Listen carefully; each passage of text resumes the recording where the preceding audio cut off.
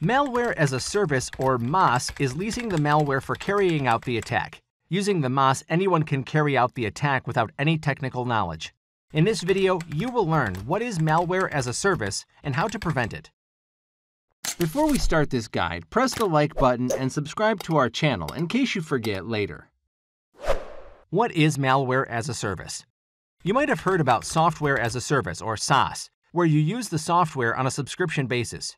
You don't have to worry about its hardware requirement or technical specifications. You just pay for it and use it, such as Google Workspace, Dropbox, Zoom, and many others.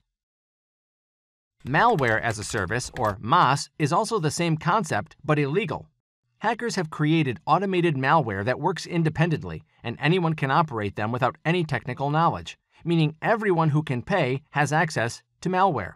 This becomes more dangerous. Hackers usually create botnets, which is a network of several infected computers. These infected computers can execute anything that the hackers set. They can make DDoS attacks, target a particular PC or organization, send lots of spam emails, crypto mining, or hide the illegal materials. When the authorities investigate, they catch the infected computers but can't reach the actual mastermind behind the attack. Hackers make this botnet available as MaaS. Anyone can rent the botnet and execute their desired task. How does MaaS impact you? Earlier, hackers had to create the botnets manually. They had to write the malware codes, infect one machine, then another, and so on. The process used to take time, but now they have created advanced malware that works automatically. The malware runs on the internet, looks for known vulnerabilities in the PCs, exploits them, infects the machine, then searches for other machines to increase the botnet network. All these services are available for rent.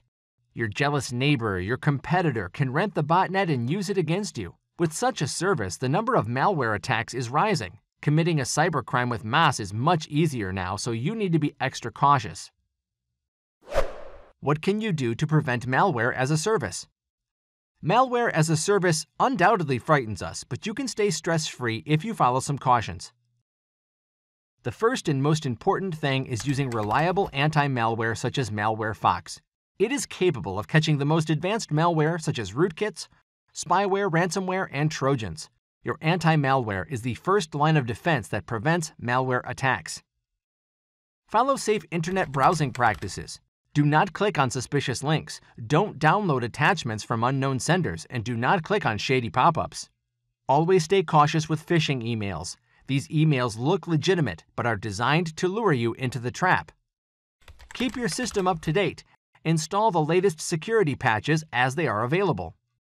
Use strong passwords with a combination of special characters, numbers, and small and capital letters.